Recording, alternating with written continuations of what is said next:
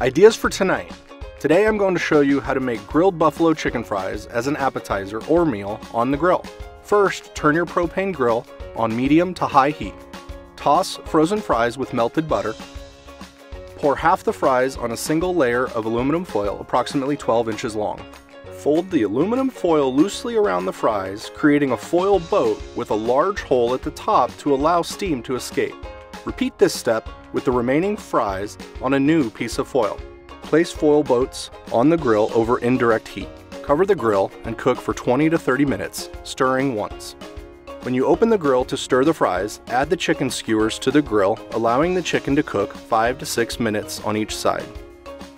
Once fries are crispy, drizzle the hot sauce on the fries and sprinkle about 2 tablespoons of blue cheese on each packet and cook for 2 more minutes. While the fries continue to cook, remove chicken from the grill and take off the skewer for perfect bite-sized pieces. Mix with a little hot sauce for taste. Drizzle some blue cheese dressing over fry packets and add chicken before serving. For more tips, recipes, and accessories, visit uhaul.com/grilling.